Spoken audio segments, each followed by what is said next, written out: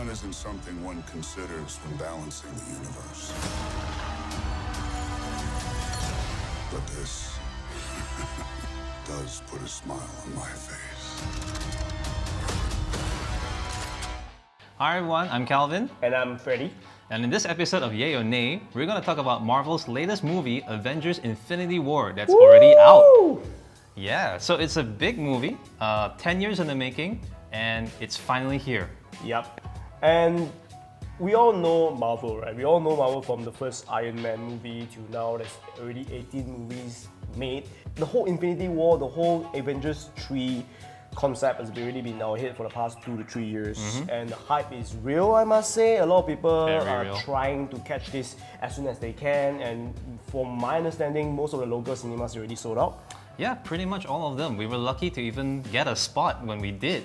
And I also saw that a lot of the local cinemas actually opened up more theaters just to show this. Yep. And of course, we know the movie is hype, but is the movie good? That is what we're going to discuss about. Definitely. Okay. Personally, I like the storytelling, to be honest, because like most Avengers movie, like first and second one, they try to spend too much time telling the story of each character, which is unavoidable because you do want to have some sort of a character development and stuff like that. But in this movie, you have so many characters. You have like, for multiple universe, you have Guardians of the Galaxy, you have the original Avengers, you have someone else, you have so many other things, you have the villains. So you can't do that. It will be a 5-hour movie. 5 hour, it'd be messy, it'd be hard to keep track. I mean, on paper, it sounds very hard to understand. Correct. Especially when you translate this to screen. Correct. But as we know from the Russo brothers, they did a great job. They, instead of like spending time in all the small little details, they actually didn't tell you too much. For example, if a lot of the backstory actually based off the other movies like Thor Ragnarok and stuff like that. And if you haven't got a chance to watch it, it's fine as well because you can somewhat pick up the main plot. And at the same time, they actually focused the storyline on Thanos. Yes. To go back a bit, I'm a little bit different on that opinion. I feel that if you didn't catch some of the original films, you might not understand who the character is now. But yeah, you can still enjoy the movie as it is. And Thanos making his grand appearance finally after how many movies of him at the end credits just sitting in that chair. I guess the question is that, is it a prerequisite for you to watch all the Marvel movies in order to enjoy Avengers 3? No. But it would be great if you have. Yes, I agree with that. Yeah. Now back to Thanos. He's huge, he's badass, he's the final boss. Is he deserving? Yes. As a big bad guy who stole the limelight, literally, this movie's about him.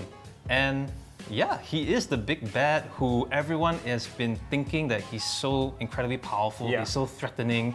You know, how are the heroes gonna win the day? He is deadly. Yeah. From the moment you see him on screen that first time, you know he means business. You know he's serious, and you can hear in the voice. The voice actor does a great job in portraying a very calm and very calculative villain. Yeah, and of course that's great because a lot of time we oftentimes we talk about a great superhero movie. You need a great villain, and for Thanos, I think he did his job well done, and at the same time, you can follow his path. You can understand his justification why he do things like that, why he decided to destroy the world, and you may as well call it Thanos the movie and not like, you know, Avengers Infinity War, but in fact, yeah, you're right. Because you know how we're always used to seeing a Marvel movie with the name of the character on the screen? Yep. And then you think it's all about them? This one threw me off guard. Because I was expecting like more Avengers, but then we have this, which is, I feel, refreshing and so much better. Having said that, the Avengers, they're still there. They are not just sidekicks, they are not just cameos. Some of them they are, but for most of them they still carry out their characters, their story plots, everything is there. So do not worry that, oh yeah, I won't get too much screen time with Captain or like Thor and all those. No, you will. It's just that Thanos does have so much more impact than some of the other past villains, I would say. Surpassing. He surpasses the expected Marvel villains you come to expect. And of course, this is essentially an action movie, and I find that the action sequences were actually great. I like most of it. I think they didn't drag out too long, and some of them where you need time to develop and show us more, they did. Yeah. They were very respectful of how much time they gave to all the characters. They put certain combinations of characters in quadrants of the movie, and it's pretty fast-paced. Yeah. But they really respect that each of these moments counts. Yeah. Whether it's a fight sequence or whether it's a development of character sequence or even just fun jokes between characters like you've seen in the trailer with Chris Pratt and Robert Downey Jr. Yeah, one thing about the screen, how they shoot it is like, I like it that whenever you go to different characters, sometimes you're like, you know, Guardians, they are wacky, and the way they shot it is different. It's a bit more shaky, it's a bit more fun. Then when you're gonna go to Captain, it's like very straightforward, very clean. Then when you go to Thanos, you feel the different treatment, and all this really gel pretty well as well. Now, finally, this is a quick show of hands. Is this a yay or nay for you? I will go yay. And yay for me as well. I feel like if you need a movie to enjoy yourself, or like, you know, if you are a hardcore fan like some of us, that you have been waiting for this movie, it should not disappoint you. This is a movie, by the way, a little bit of a let you know.